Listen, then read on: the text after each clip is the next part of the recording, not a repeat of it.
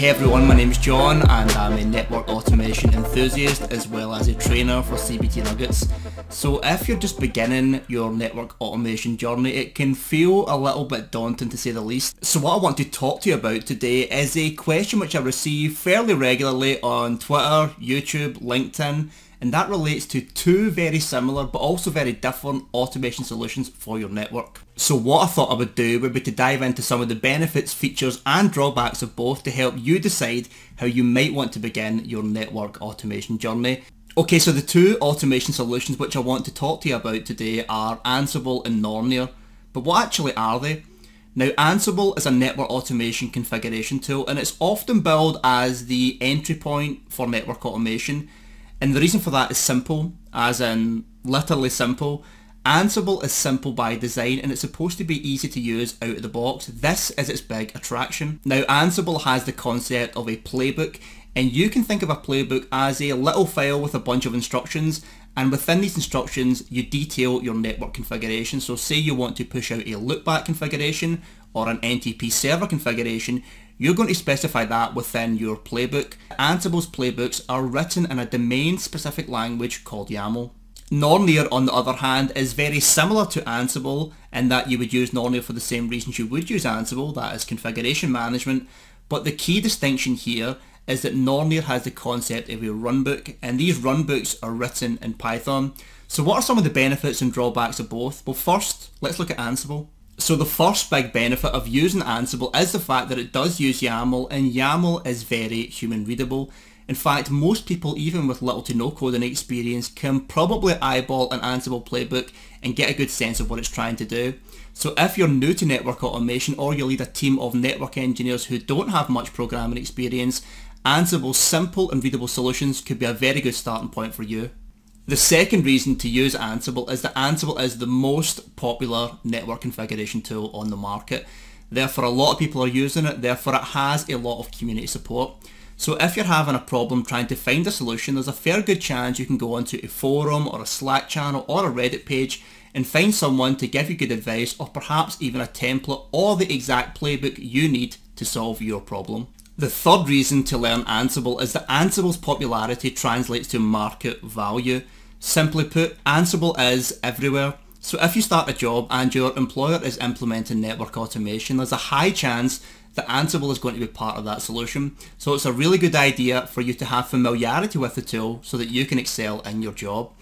You can kind of imagine Ansible as kind of like the CCNA for network automation. You're going to see it in job listings everywhere and everyone knows it. Okay, so all of this seems pretty great, so why should you bother learning another network automation solution? Well, first, let's look at Nornir. Now, the first reason to learn Nornir is that Nornir as a pure Python-based automation solution is a lot more flexible than Ansible. Now, what typically happens is that Ansible works pretty great in the beginning, but once you begin to need a little bit more complexity, a little bit more sophisticated logic, trying to code that logic in YAML becomes a little bit of a nightmare. And the analogy I like to use is that trying to code in YAML is like trying to do gymnastics in a suit of armour. It's just not designed for it. Now, Nornir, on the other hand, being Python based, has full access to the entire Python ecosystem, and what tends to happen is that these nightmare scenarios in Ansible can be solved pretty easy and elegantly by using just a few lines of Python code. With Nornir, you're going to be able to automate a lot more things. Now, the second reason to learn Nornir is that Nornir has much better performance than Ansible. It's just way faster. Now, if you're automating on the scale of maybe 10 devices, then honestly the speed differential is going to be pretty negligible. But as you scale up, the effect just becomes exponential. So that if you're automating on the scale of maybe 500 devices, implementing a Nornir solution could cut your execution time by half. And as you scale up again to maybe 10,000 devices, Nornir's speed advantage just becomes more and more apparent. Now, the third reason to learn Nornir is that Nornir has much better debugging capabilities than Ansible. This is huge. What tends to happen is that when your playbook goes wrong with Ansible, you might have a very difficult time trying to track down exactly what went wrong. Now, Nornir being Python based is very explicit in its handling of errors, and you're going to have a much easier time trying to find those bugs.